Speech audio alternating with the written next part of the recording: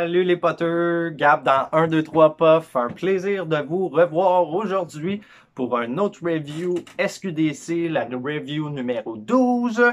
Et j'ai nommé le Raider Kush de Riff. Yes sir, un indica à taux élevé en THC. On parle ici, je l'ai eu à 18,77. C'est-tu bien ça? Oui, il faut tasser la virgule. Il marque ça en milligrammes. Donc, 18,77% de THC. Je l'ai choisi pas nécessairement pour son taux de THC parce qu'il peut monter plus haut que ça, si je me trompe pas. Mais pour la variété qu'il y a à l'intérieur, ici, Riff l'appelle le Raider Kush. Raider, R-A-I-D-E-R. Mais ce qu'il y a à l'intérieur, c'est du Skywalker Kush. Comme dans Star Wars, les amis, si vous avez remarqué, je suis un fan de Star Wars. Hein, j'ai la rébellion puis l'empire de tatouer sur les poignets. Alors, j'étais vraiment excité d'essayer ça, le Skywalker Kush. Alors, sans plus attendre, on essaie ça tout de suite. Un indica de Riff. C'est une première pour moi, le Raider Kush de Riff. Je vous avais gardé quelques petites surprises, puis pour moi aussi, j'avais gardé des surprises pour la fin. J'ai le Raider Kush que j'ai pas essayé et une autre variété aussi là, qui attend juste sur la tablette, juste ici, dans un prochain vidéo prochainement. Alors, j'avais vraiment hâte d'essayer le Skywalker Kush aujourd'hui, un petit indica pour faire changement. Donc, la terpène qui domine là-dedans, j'ai fait mes devoirs, j'ai vérifié ça. La terpène dominante, donc le goût qui devrait dominer, c'est la limonène, donc un goût citronné. On sait que j'aime beaucoup les cannabis au goût citronné, donc j'avais pas regardé avant de l'acheter. Je l'ai vraiment acheté pour son nom, pour la variété qu'il y a à l'intérieur, le Skywalker Kush. C'est rare que j'achète un cannabis pour son nom, là. Ils ont tous des noms un peu bizarres. Mais lui, il y avait une connexion, là. Je pouvais pas passer à côté du Skywalker Kush. J'aime beaucoup toutes les variétés de Kush, hein, toutes les variantes de Kush. Qui sont souvent là à dominance indica.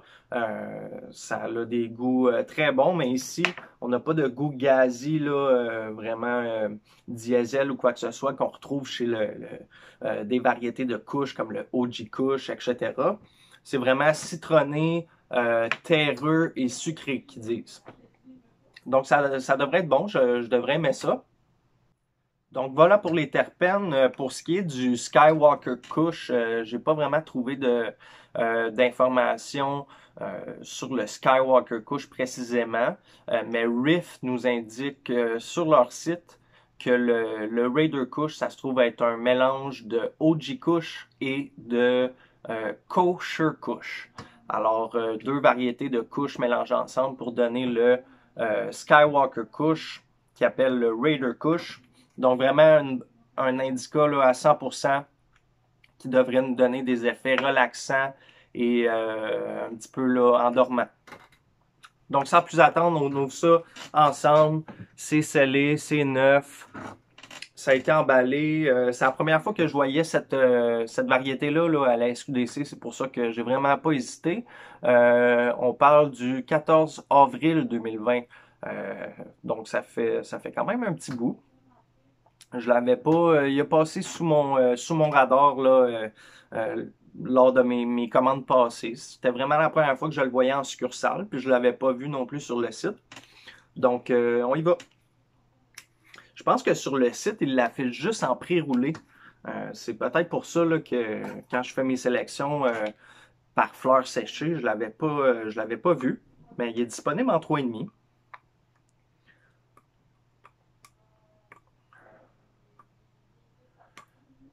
OK. Donc, on y va.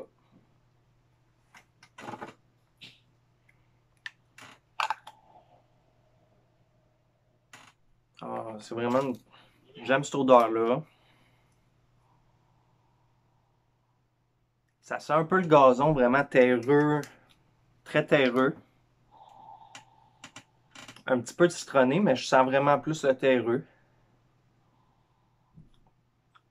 C'est pas si mal les cocottes. Ça ressemble à ça.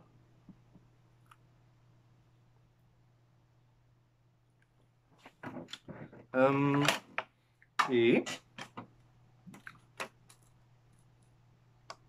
on va peser le tout pour voir si on a notre compte avec le 3,5 g de Riff, avec la variété Raider Kush.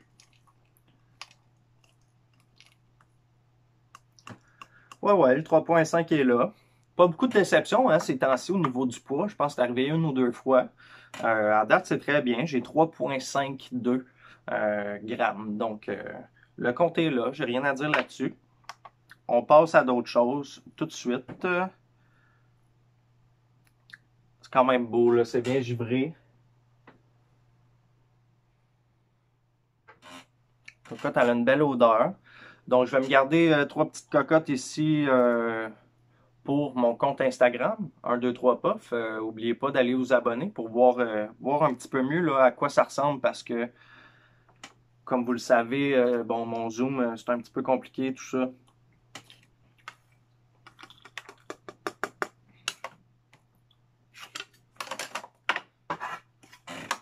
OK, donc le compte est bon, le poids est là, on n'en parle plus. Je vais vous montrer ça. Celle-là ici. Donc des petites cocottes touffues. Donc c'est bien bonne petite variété d'indica. C'est pas des cocottes allongées, là, c'est vraiment comme des petites boules. C'est bien cool. Fait qu'allez voir mon Instagram, comme je vous dis, pour voir ça de plus près, là, à la loupe même. On va s'en égrener un petit peu.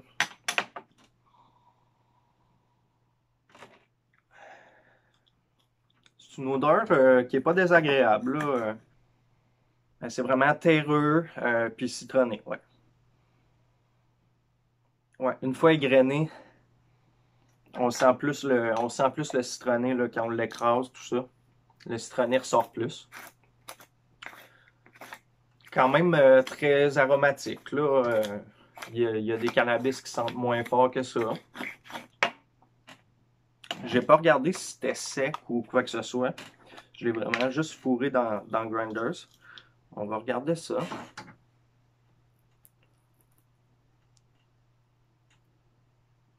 La cocotte me colle ses doigts, ce qui est un bon signe d'un taux de THC qui est satisfaisant. Puis, ça me semble pas trop sec. Un peu, peut-être un peu trop. Un peu trop, honnêtement.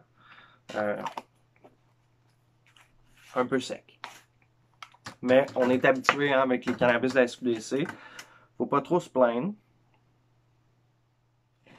J'ai vu pire. J'ai vu mieux, j'ai vu pire. Alright, fait que j'avais vraiment hâte de prendre une petite puff de Raider Kush, qui est la variété Skywalker Kush à l'intérieur. Donc je me suis rempli un petit bucket ici dans mon OG Original. Donc on goûte à ça sans plus attendre.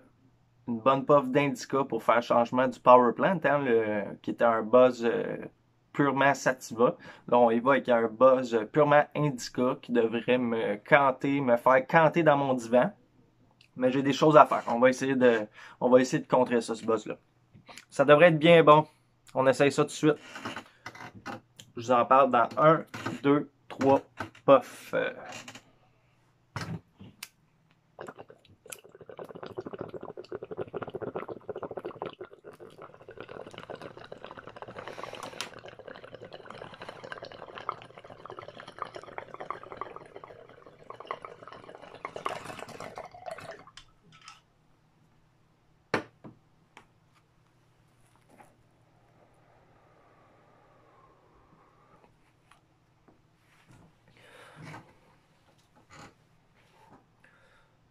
C'est un goût qu'on connaît, ça, à la SQDC, là. Vraiment un goût terreux. Au goût, c'est vraiment plus le goût terreux qui ressort que le citronné.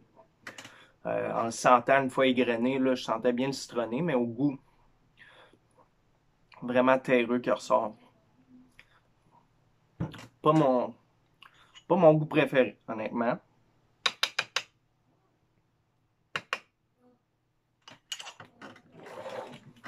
Ça goûte vraiment terreux, là.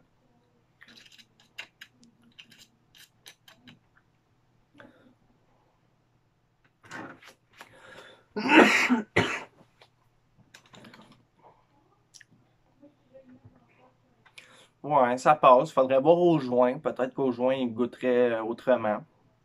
Mais c'est pas mon préféré. Au goût, faut voir avec le buzz, hein. Il classe sous taux THC élevé. Ici, j'ai pas mon 20%. Là, je l'ai eu à 18,77, 78. On va voir si la variété, parce que c'est un croisement de deux couches, hein, deux variétés de couches, le OG Kush puis le Kosher Kush. Donc, ça devrait vraiment être un buzz là, indica puissant.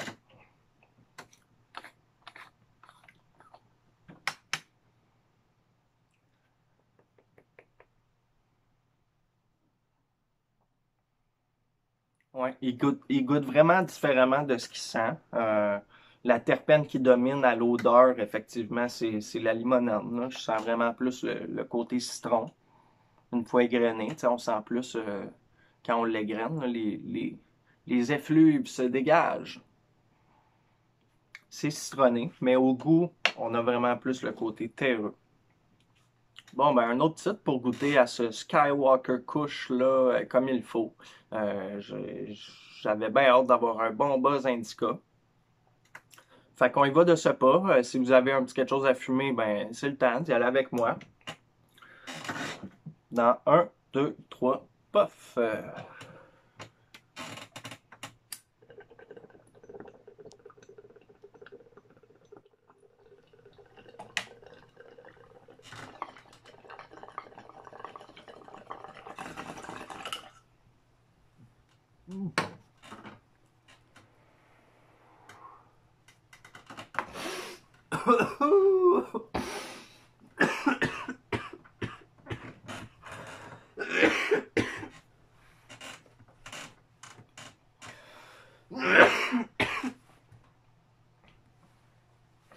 Celle-là a définitivement plus rentré que l'autre.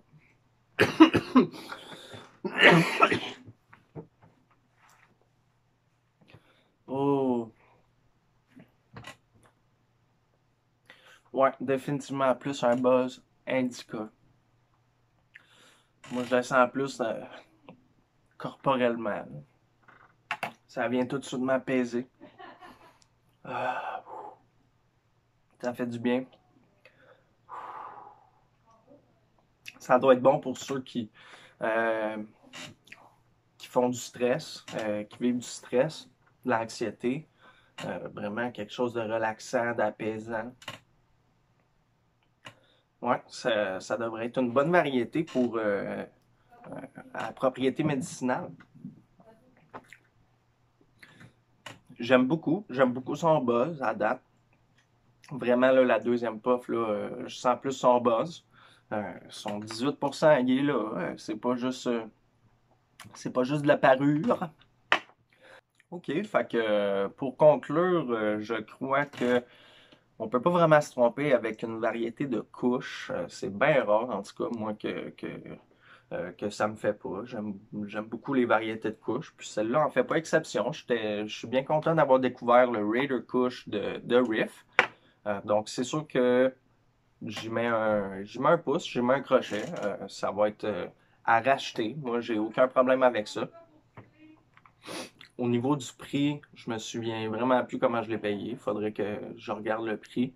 Je pourrais vous le dire, le prix dans le montage, on parle du 3,5. OK. Donc, c'est bien correct. Puis, la cocotte, comme je vous dis, c'est bien beau. C'est bien givré. Puis, le buzz est là. C'est ça qui est le plus important. On avait-tu goûté du Riff? Ouais, le Hawaii Heartbreak de Riff, qui était bon. Je l'avais bien aimé aussi. Je pense que c'était un indica aussi, si je me trompe. Oui, effectivement. Donc, le Hawaii Heartbreak que j'avais essayé à 19 19,69% de THC. Vous pouvez aller voir la vidéo de la review du Hawaii Heartbreak. Puis auparavant, j'ai aussi essayé le DT81. À l'intérieur, je pense que c'est du Super Lemonade. Donc vraiment, tout ce qui est lemon, moi j'adore ça, comme je vous ai dit, tout ce qui est citronné. Puis les variétés de Haze aussi, je suis un grand fan des variétés Haze. Donc le Super Lemonade, c'est une de mes variétés préférées. Le DT81 de Riff le fait. Je vais vous faire une vidéo là-dessus, c'est sûr et certain éventuellement, parce que je vais sûrement en racheter. C'était bien bon, je l'avais eu à 19,66% de THC. On peut rarement se tromper avec du Riff. En tout cas, pour ma part, ça me convient beaucoup. Donc, le Skywalker Kush, le Raider Kush à rajouter dans la liste des cannabis que j'ai appréciés de Riff. À date, j'ai eu aucune déception de leur part. Donc, ça va valoir une troisième puff. Je pense vraiment que des éloges à date. Peut-être pour le goût qui est un petit peu décevant. Parce que je m'attendais à quelque chose de plus citronné. Vraiment comme étant la limonène, étant la terpène principale, dominante. Je m'attendais à un goût plus citronné. Oui, ça a une odeur citronnée, c'est agréable, mais le goût est plus terreux. Ça, c'est quand même relativement doux, là, comme je vous dis, au niveau du goût, à part le goût terreux. S'il y en a qui n'aiment pas les cannabis terreux du tout, ben c'est terreux, un goût de terreux. Fiez-vous pas à la limonène, c'est juste à l'odeur. Au goût, c'est vraiment terreux. Pas pour une troisième, fait que à toutes vous autres, santé. Puis attention à vous autres, comme toujours. 1, 2, 3, paf.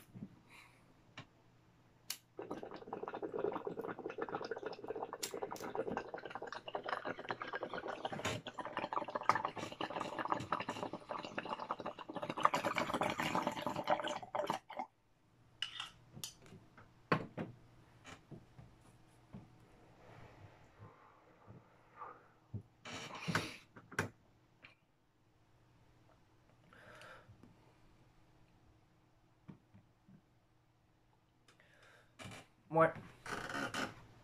Vraiment doux, ça passe bien. Un bon petit goût quand même. Mais pas mon préféré, comme je dis. Mais ça passe. Je pense qu'on fumerait plus ça pour son buzz. Tu sais, vraiment, ses origines. Tu sais, si vraiment Skywalker Kush, ça vous dit rien. Bon, ben c'est que c'est un croisement de OG Kush puis de Kosher Kush. Donc, c'est vraiment deux purs indica qui donnent un pur indica. Thumbs up for me. Pouce en l'air pour moi. Je vais le fumer pour son buzz, en fin de journée. Bien relaxant, ça fait du bien. Fait que, yep. Riff ne cesse de me surprendre. On apprécie leur produit. Fait que, bien hâte d'essayer d'autres petites choses de Riff. N'hésitez pas, abonnez-vous, sonnez la cloche pour ne rien manquer parce qu'il y a d'autres vidéos, d'autres reviews SQDC qui s'en viennent et bien plus encore. Restez là. Puis pour ceux qui écoutent, ben merci beaucoup d'être là. Puis pour ceux qui sont déjà abonnés, ben merci beaucoup de vous être abonnés. Puis continuez de regarder puis de laisser des beaux commentaires positifs. J'aime tout le temps ça.